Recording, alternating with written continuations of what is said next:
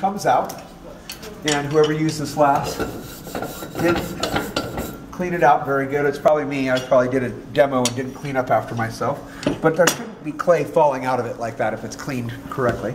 You want to use nice, soft, fairly new clay. It doesn't have to be new. It can be recycled as long as it's soft. Okay? So now what I'm trying to do is get this to be about the same size as this tube is, and then slightly smaller than it so that it fits in there. Okay? And I'm just going to rip this in half, and I'll do two. So, setting this up, this little ring is what holds your dies. These are called dies, by the way. A die has a shape cut out of it. Okay? So you put your die inside here, and then when you push the clay through this tube using this arm, it's going to shoot out solid triangle shapes if you choose this one. Okay? And it's kind of cool because I don't know if you're going to need triangles, but if you want to make something out of a bunch of triangles, you make this long coil of triangles, and then you slice them up, little half-inch thick triangles, and then you could make a bowl out of a whole bunch of triangles. Score and slip it together. You got this cool triangle bowl. I don't know. Maybe something you want to do. I don't know.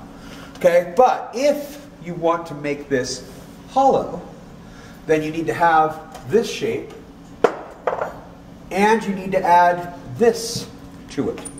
And so there is a little butterfly nut on the end of this bolt here that needs to be taken off, removed. And then you need to find a triangle that is going to create the thickness of wall that you want. So let me set this down for just a second. So if I put this triangle in here, the walls on that triangle are going to be super thin. Maybe I don't want that. Maybe I want it to be a little bit thicker so it's going to have a little bit more strength. So that I'm not going to use the biggest triangle. I'm going to use the next one, the medium size. So I put this in here, and now you can see that the walls, instead of being about 1/4 of an inch thick, or 1/8 of an inch thick, excuse me, are now about 1/4 of an inch thick. Okay? So that to me looks fairly strong. That's what I'm going to use. So then I'm just going to set this down for a minute. I'm going to put this triangle on that nut, that's the bolt, excuse me, that's coming up. And then you have to screw the butterfly screw on here. And anybody that knows anything about nuts and bolts is if it's not screwing on, don't force it. It's not threaded correctly. You need to make sure that you're putting this on correctly so that it doesn't strip the threads on the bolt, because once that bolt is stripped, I have to replace it. It can be replaced, but it's a lot of work that I would rather not have to do. So if it feels like the butterfly screw is not going on, stop, back it off, clean it maybe if you need to clean it, or just make sure that it's on correctly, okay? So we don't strip that bolt. Now, when I set this on, these little circles right here have to match up with the circles that you're seeing right here. So I'm going to rotate that, and then I'm going to rotate my little triangle in here so that it matches up with the die. So that the circles line up with the circles, and the triangle lines up with the triangle. So there's a couple things that you have to match up, okay? All right, then I need to make it so that this circle lines up with this circle, and the inside circle lines up. So it's 3 circles that need to line up, and then there are these little pins that go through all 3 of those circles. And once you have one lined up, all of the other ones should line up, and once you have 2 pins in, you no longer have to hold this. And now I have all 3 circles lined up, and I'm just making sure that my triangle is lined up and kind of centered as well, because it does move a little bit as you're putting it in there. Okay, so this little shelf, if you will, is locked on because of these pins. That centerpiece that's holding the triangle is locked in place because the pins are going through those holes that we had. So everything's now aligned in the way it needs to be. Now I need to grab a nice soft piece of clay, and you drop it down inside the tube, like that, okay? Then you need to line this up so that the circle that is the top part fits inside the tube, and then you want to go to the next groove that you can. Sorry, it's all dusty, floor's full of dust. And then you want to start to kind of use leverage to push this down. And the first time that I'm doing this is pushing a lot of air out. It was kind of trapped in there. Then I'm going to pull that bar out and move it down, 1 or 2, depending on how tall I am, okay? And now it's going to actually start to squeeze out the clay shape. So as it's squeezing out, I'm going to help direct it because it wants to try to curve on me. And you're going to hear air bubbles popping, and that's okay.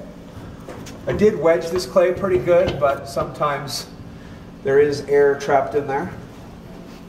So it's extruding this long, hollow triangle, and then right here it's no longer going down.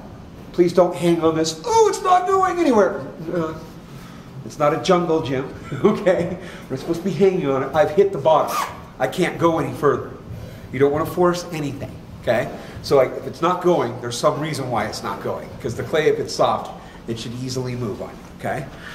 And I know some of this sounds like common sense, but if I cover it correctly, this won't get broken, okay? So then I need to take this off, and I'm just going to take a fettling knife and cut it off. And now you can see that I have a hollow triangle. Land ho, mateys! Just kidding. Whatever. Tough crowd, man. Tough crowd. Okay, so then you would want to get a board, and you would want to set this on the board, and then you can bend it, you can curve it, you can put this in front of the fan for a little while, and then, sorry, so I don't get clay all over your purse. As long as your tool is fairly clean and this is fairly stiff, you should be able to come back in here and cut little triangles off of this, and then you can make things out of these triangles. I could score and slip these together, and I can make like a geodesic dome or something. I don't know. Have fun with it. Get into engineering. Get into whatever it is that you want to make with whatever shape you want, okay? So there's all these different shapes. You can see you can make hollow squares, hollow circles, hollow triangles, solid, smaller circles, triangles, and squares.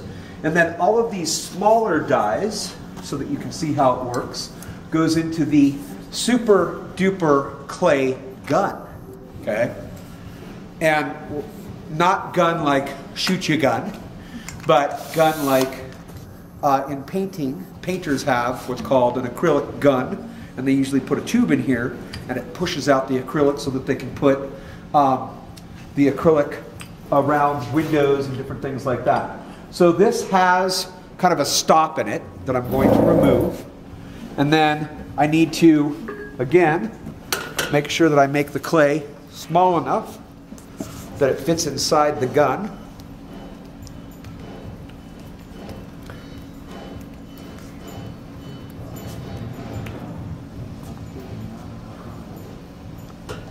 Okay, and so I am going to remove both halves, or both the top and bottom. So I remove the top, I'm removing the bottom so that there's not going to be air trapped in here too. Sorry, I just got clay on here.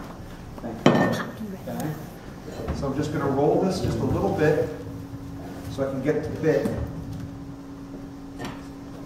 Try not to drop this, because if we drop it, it's no longer true, plumb, and straight, and then it might affect how it pushes things out. So you can see I keep having to adjust to make this fit inside there. That's what I needed. Use it to fit. Okay.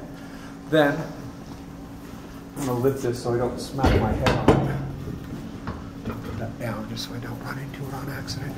Okay, so then I'm going to grab a different cool shape. Let's do this one, because maybe some of you want to make like hair or something. I don't know.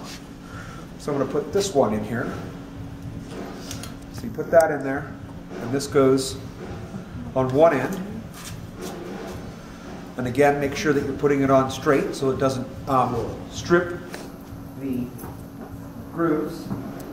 This little trigger right here allows this bar to go in or out, okay? And then when it is all the way out, when you start to do this trigger, you can see that it pushes that bar forward, okay? And that's what you want it to do. I'm going to have it all the way out. I'm going to have kind of line it up, put it in there, and then screw this on. So now both ends are nice and tight, ready to go. And then you start to do this trigger, and then it's going to start to spit out. And there's some air in there, so it is squeezing air out too. And then you can just rip it off, or you can cut it off. You can use these really thin coils for something. I don't know, some kind of designs that you want to put on the side of your piece, whatever. And so you can see I still have that much clay in there that I can use, that I can extrude out. So when you are done with using these, a couple things, and I'm not going to spend too much time on it. It's pretty self-explanatory, but this might be a little difficult to get out, so you might have to walk it up the grooves to remove it completely. You're going to want to take all the clay off of this so that it's cleaned off. Then you take the pins out, and what I do is I hang these pins on the board right away so that they don't get lost, because I no longer need them. This ring removes, and then you can just push down on that with your hand, and you have some clay here to remove, and you got to get that bottom piece off. And this doesn't have to be like taken to the sink and absolutely spotless, okay? I'm not worried about that. I'm not super that way at all, but fairly clean so that it's put back exactly where it needs to go. And then this is the really tricky part, okay? This one, you do have to be careful because you can cut yourself on that triangle that's in the center. You have to remove all of this excess clay from that little in piece. And then you want to make sure that there's no clay inside the holes, no clay on the bolt. And then you want to remove the little triangle die piece and immediately put the butterfly screw or nut, excuse me, back on the bolt, because once we lose this butterfly, we can't use the inside piece until I go and get another one. And then I have to take this with me because then I got to get it to fit right. And so we need to be really, really careful that we don't lose any of the parts. And again, this doesn't have to be super clean. I'm not worried about that, not super clean. But this has its place, and it's been drawn on there so that it helps you remember where it goes. The little triangle goes back on its spot. And this is this. And then all you have to do is there is going to be some clay in here. Where's my fettling knife? Okay. So you're going to want to take your fettling knife and just kind of scrape the inside here. And again, I'm not looking for perfection, but there is a bit of clay on the inside. And that'll flake off. It'll dry and flake off when the next person uses it. But if it's pretty clean when they get here, then they get to start right away. They don't have to worry about cleaning it. You can just see that it just takes a couple extra minutes and a couple extra focus. And I think that's pretty good. Okay? So then, if you don't mind, please put this bar in towards the wall so it's out of the way. And then you just rotate this back to where it goes. And you are all set. Okay? Back exactly the way it was when you found it. Okay? Extruder 101. I would love for you guys to use this and have fun with it.